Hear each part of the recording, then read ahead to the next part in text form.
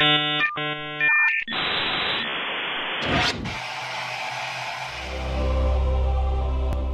everyone. Today I'll show you how you can split a PDF file quickly using the print command in Google Drive.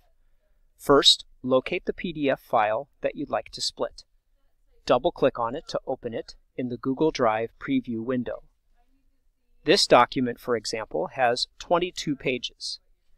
Suppose I want to share just a few pages from this PDF, maybe the introduction on pages 2 and 3, and maybe this chart on page 19. Click the print icon in the upper right corner of the preview window. On the left side of the screen, change the destination to Save as PDF. Specify the pages you would like to include. You can specify a page range connected by a hyphen and/or individual pages. Separate each page grouping with a comma.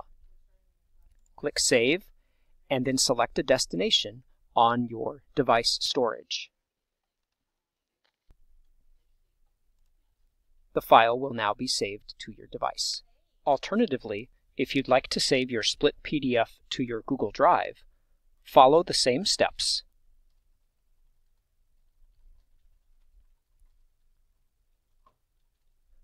But change the destination to Save to Google Drive underneath Google Cloud Print.